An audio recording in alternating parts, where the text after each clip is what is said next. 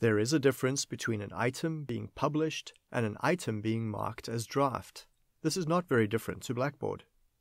When an item is draft, it is completely invisible to students.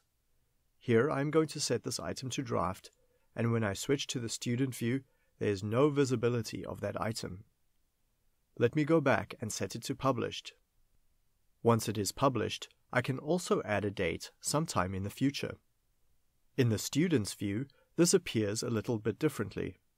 The students can see the title of the item that is going to come sometime in the future. That item is not accessible. When we reach that date and time in the future, then the item becomes accessible, but only as long as it was published.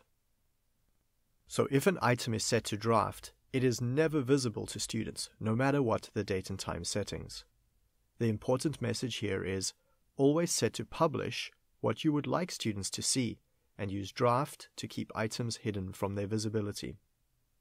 The draft setting is helpful for items that you want to share only with your teaching assistants and co-instructors, but not with the students.